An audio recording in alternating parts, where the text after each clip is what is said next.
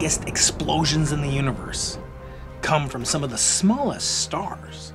They illuminate the universe and the processes that have occurred since the dawn of time itself. And today, we're going to explore the physics of these stars, so-called supernovae, how they came to be, the deaths of stars, and the birth of the universe. Inside every star is a battle between gravity, tending to compress it, and the repulsive force of photons escaping outward. These photons come from nuclear fusion. This process produces heat, and the star is in balance. This balance can last for billions of years. Some stars don't have a thermonuclear core anymore. They've gotten quite old, and this type of star is called a white dwarf. Some of the white dwarfs are hypothesized to have within them pure carbon, which could be in the form of a diamond, as shown here. And this entire star, weighing as much as 140% of the mass of our sun. This white dwarf can be the same size as the Earth, which is 1,000,000 times smaller than the sun. So a white dwarf is a dead star. It's no longer undergoing photonic production because it's no longer producing fusion at its core. They're held up by the pressure, the mutual repulsion of electrons in a degenerate quantum state. As you add in more mass, they get smaller. This is a particular and peculiar state of matter called highly degenerate matter. Now, supernovae are going to play a role, as they have throughout the history of cosmology, illuminating processes that are extremely violent. Supernovae have been observed throughout our history as a species, perhaps from thousands of years ago, right up until the 1980s, when I was a wee lad getting ready to go to college. This supernova, called supernova 1987A, went off in the Large Magellanic Cloud, which is a satellite galaxy of the Milky Way, and was observed by astronomers. And some people have wondered what would happen if a supernova went off much closer to us than the Large Magellanic Cloud, which is hundreds of thousands of light years away from the Earth. Well, it could be really quite disastrous for life on Earth. A type 1a supernova is incredibly important for our understanding of the luminosity distance to distant objects, which is how cosmologists determine that the universe is not only expanding, but the rate of expansion is increasing, i.e. accelerating, revealing in turn the presence of dark energy. A type 1a supernova is a bomb in space. It's the explosion of a white dwarf in a binary system. The binary system could be another type of star, say depicted here, a sun-like star, which has its matter sucked by these vampires called white dwarfs. White dwarfs have incredible tidal gravitational forces. You could also have a white dwarf merging with another white dwarf. And as this occurs, the eventual time will come when the white dwarf has a mass greater than the Chandrasekhar mass limit of 1.4 times the mass of the sun.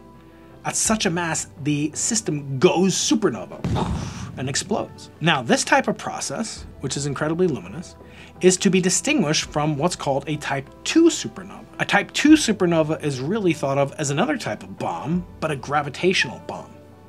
It's a bomb that results when the outer layers of a star collapse onto its core. This occurs when a star ceases being able to provide that pressure to counteract the gravitational infall of its matter.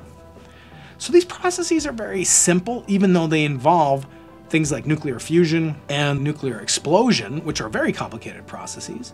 But the actual physics is a mechanical balance between pressure outwardly and gravitational forces attracting matter towards itself. Once the pressure support disappears, the whole sham is up, and the star's outer layers collapse down, fall in, and eventually have a shockwave that rebounds.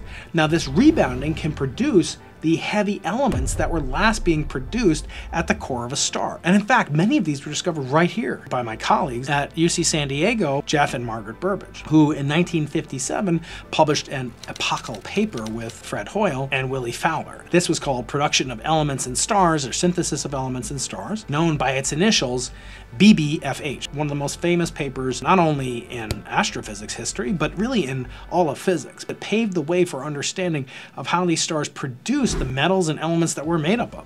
In fact, the iron at the core of a type 2 supernova, that central figure shown here, produces the source of the iron that's in our blood and the hemoglobin molecule. Without it, we wouldn't be here. But that iron came from the explosion of a type 2 supernova in our region of the galaxy some 5 billion or more years ago. Now, astronomers don't make use purely of these explosive phenomena by themselves, just the explosion itself. They also want to look at the chemical fingerprint, the spectrum of these stars. So astronomers break these two supernova types down into two main categories, type 1, type 2. But these explosions are incredibly important, and so astronomers classify them in major subsets. Type 1 supernova are broken down into type 1a and type 1b. Type 1A is distinguished, as we just described, as the thermonuclear detonation of a dwarf star in a binary system. Type 1b is the same as the previous supernova type 2 that I just described, gravity bomb, except in this case, the stars that have lost their outer layers via the puffing out of what are called stellar winds. And this is very telltale for my extremely clever astronomy colleagues. They can rapidly distinguish between a type 1, type 1a, type 1b supernova and really focus on the ones that they want to use for the particular application. When it comes to understanding the expansion of the universe and how that's accelerating, that process relies on type 1a supernova, not the type 2 supernova and not the type 1b supernova. And what we want to do for all of these is really characterize the luminosity of the object and relate it to its distance. It's hard to measure the distance to an astronomical object because we don't have a depth perception in cosmology. We're really good at seeing left and right, up and down, measuring the position to micro arcsecond precision, but it's very hard without a model that relates the redshift, which is easy to measure, and the distance, which is hard to measure. We want to come up with a relationship between those two that depends on the composition of the universe. What is contained in the universe, how much matter there is in ordinary matter like protons and neutrons, croutons, and also how much non-ordinary matter, or dark matter there is, and then how much dark energy there is. So there are many types of 1A supernova that can exist. They're very bright. You can see them very far out in the distant universe. They explode at a very well calibrated amount of mass, which via the most famous equation in all of physics, E equals mc squared, once you know the mass is well established, you can convert exactly to the amount of energy produced and then calculate how much of that's in the form of light and use that to calculate how much light is observed and how much you would observe given different amounts of dark matter, dark energy in the universe. This is what cosmologists do. This then allows us, using the simple inverse square law, to measure very accurately for a known amount of luminosity the distance to these objects. Let's take a quick detour. Astronomers, for all their brilliance, have used a very obtuse way of measuring brightness or luminosity called the magnitude, going back to the ancient Greek times. There are two types of magnitude. The magnitude related to how much light is being produced by an object, and the amount of light that we on Earth or in a space telescope are observing. The intrinsic luminosity, which is being produced by the object, is going to be given a magnitude symbol, capital M, and then what we observe is lowercase m. So it's confusing because it's the same sounding word, M, and it's not the wrapper. We can construct the difference between what we observe and what was produced, lowercase m minus uppercase m. We call that quantity mu. That depends on the luminosity distance, which is hard to measure, and we relate mu to the parameters of the expansion of the universe. The Hubble expansion constant, h0, and the so-called deceleration parameter, q sub 0. These were thought to be the only two parameters of interest in the early universe. Called by Alan Sandage, cosmology was the search for two numbers: the expansion of the universe via its Hubble constant, and the deceleration. It was thought that the universe would decelerate because there's matter, and so matter only attracts gravitationally. Why would you expect there to be anything other than deceleration for a universe, after all, which we know contains mass? But astronomers didn't find that. They found that Q was negative. What's called negative deceleration. And so astronomers use these different colored filter bands to define different wavelength regimes for different purposes. And then they ask, well, how much redshift is there for these different wavelength bands of a given type 1A supernova? And they've been doing this literally for decades. And the culmination of this was the awarding of the Nobel Prize to two past guests on the Into the Impossible podcast. We had Adam Riess, we've had Brian Schmidt on the podcast, have yet to get Saul Perlmutter on. We need Saul. He won't do it. If you are listening out there, Saul, you know I've been sending you emails. You could ask him. okay, I could ask him. Please do come on. In some way, they are related to a friend of ours, Bob Kirshner, who will also hopefully someday be on the podcast. It's all good, man. Is now taking over leadership role of the 30-meter telescope. So exciting. So the observation of these stars led to a convergence that the universe had a substantial amount of energy density in the form of a vacuum or cosmological constant, heretofore unexpected. That was the only way to explain the not only expanding universe, but the rate of change and increase in the expansion rate of the universe. This was astounding. And now, decades after the initial discovery papers, the data have even gotten stronger and more conclusive.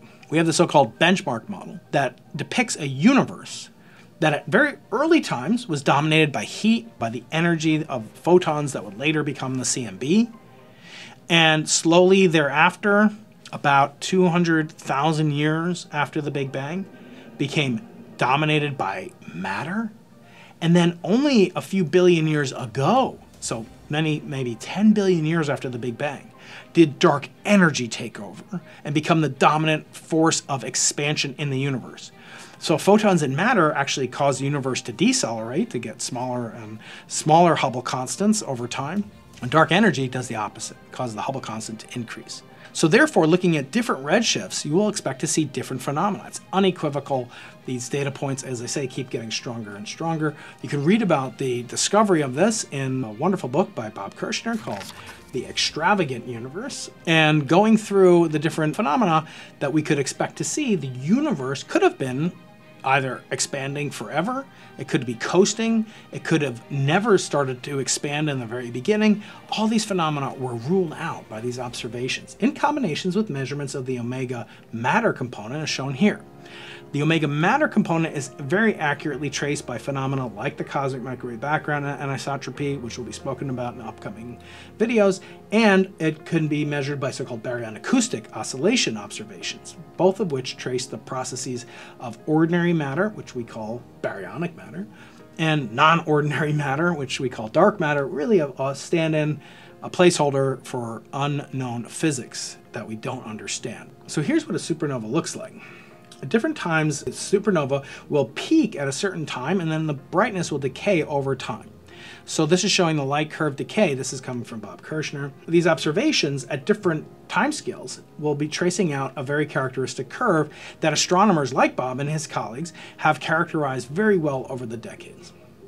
So you can actually see the supernova can be actually brighter than the galaxy that's hosting it, which is quite amazing. And these characteristic curves are traced out for all sorts of supernova and all sorts of wavelength regimes. Shown here as different colors at the same time scale, and you see different phenomena that take place.